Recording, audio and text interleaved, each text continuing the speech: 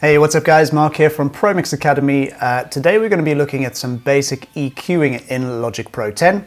Now, Logic does come with a stack of really great EQ plugins, but since this is a beginner's tutorial, we're going to be looking at the channel EQ primarily because that is the one we'll be using 99% of the time. So let's jump into our session where I have a snare top selected. To find the EQ, make sure that you are selected on the, you've selected the track that you want to EQ. Go up to the inspector, and down the left hand side there's a couple of ways we can do it. We can go to audio effects where our plugins are stored, jump down to EQ and channel EQ. There are the other EQs I was talking about, but again we're looking at the channel EQ today. The other and more easy way to do it is just this EQ thumbnail window right there. Just jump on that. And we have our EQ. So yeah, this could look a bit confusing to anyone who's never used an EQ before, but we're going to go through each of the functions, each of the buttons, and explain exactly what they're for, and then we're going to hear it in action on that snare. So from left to right we have the frequency bands. We've got all the way down to from 20 Hertz to 20,000 Hertz. We have several bands of EQ that we can apply in between there, and they all serve slightly different functions. So starting with the first one, let's turn that on.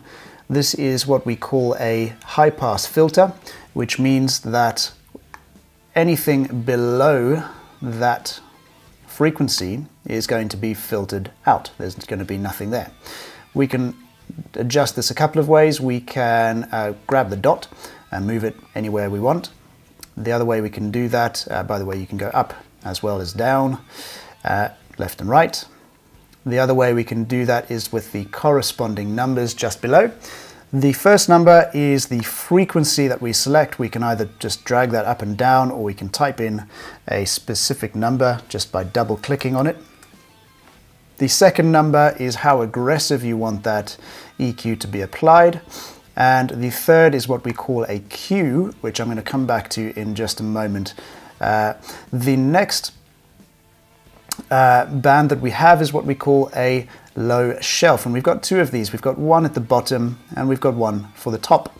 And what this does is it applies a shelf to everything below that frequency that we selected. So in this case it's at 79 Hertz. We can play anything. Let's go with 100 just to, oh, not 20, I mean 100, just for demonstration.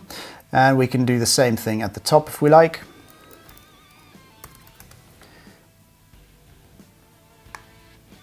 And you can see that it applies a shelf to everything above that frequency.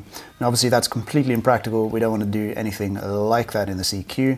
So let's just reset that back down to 0. The next one is what we call a parametric EQ. Now this is really good for boosting individual frequencies or attenuating them. We can get very broad by dragging these out, or very narrow by dragging them back in, and you can do the same thing with the Q that I mentioned earlier. So generally speaking, with EQing, you want to make sure that you're not doing anything drastic. If you do need to do anything drastic in your EQ, it's usually a sign that something's gone wrong in the recording process, and maybe it would be quicker and better for you to go and re-record whatever it is you're EQing. But generally speaking, if we're boosting frequencies, we're boosting wide, and if we're cutting frequencies out, we want to be a little bit more surgical and narrow about that.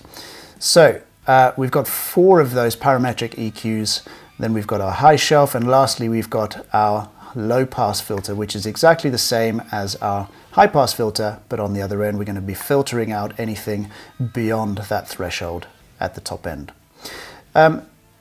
There's a couple of more functions at the bottom here which for a beginner tutorial might just confuse you, so we're going to leave that for the moment, maybe touch on them in a future video. But for the moment I do want to have a look at the snare drum. Let's just reset those back to where they were. Okay, so let's have a listen to the snare drum, see what it's all about.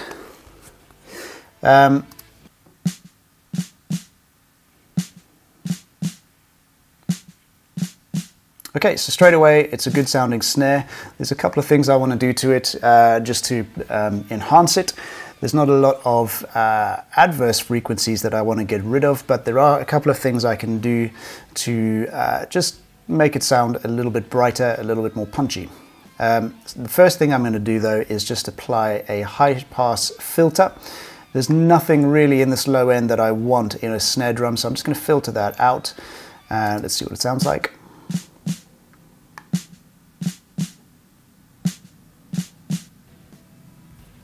Yeah, one thing I should mention about this EQ is it is pretty CPU heavy.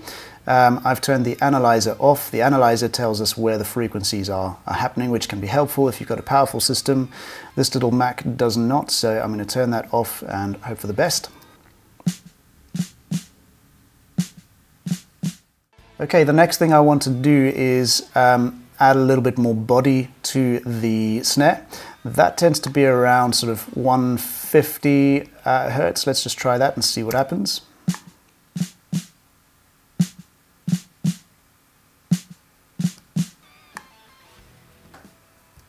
Yep, that's sounding okay. I've just boosted a little bit and narrowed the Q. Again, there's a couple of ways I can do that with the Q numbers down here, but I'm liking what I'm hearing there.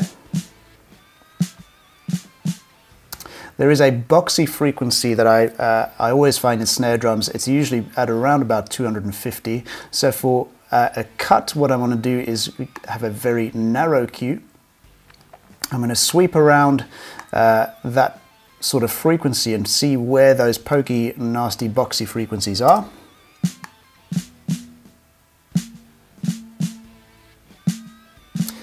And when you find it, all you do is just drop it down. I'm going to widen it out just a little bit.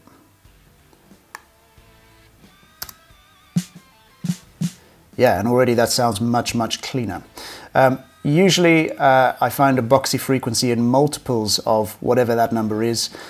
So at 225 you'll be looking at 450. I might have a look around there as well, but I don't think it's too much of an issue in this case. The other thing I like to do is usually around about 710, 720, there's a really nice frequency on snare drums which I just like to boost a fraction of an amount. Nothing serious, but it just brings out a really nice attack on the instrument 9 times out of 10. So let's have a listen. Yeah, that's great.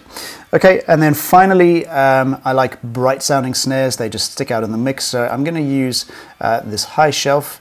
I'm going to drag it back to about, yeah, about there. Looks good. Let's see how it sounds, and we'll start boosting it up.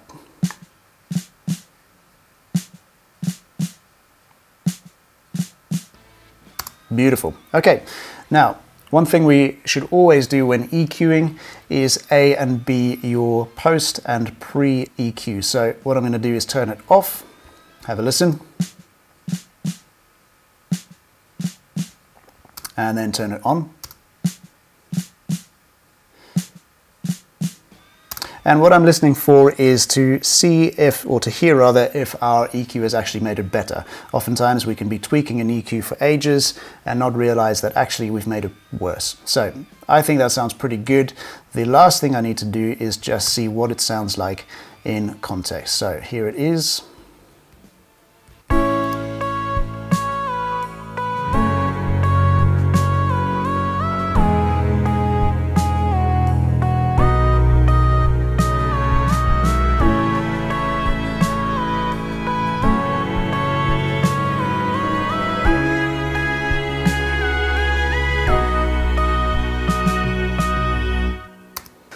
Lovely, I'm really happy with that. I think I like the sound of the snare. I think we've covered quite a lot on the EQ front. If you found it useful, please do give us a thumbs up. If you want to take it a bit more seriously, check out some freebies in the description. Let us know if you have any questions, and if you want to take it even more seriously, check out the ProMix Academy, details to follow.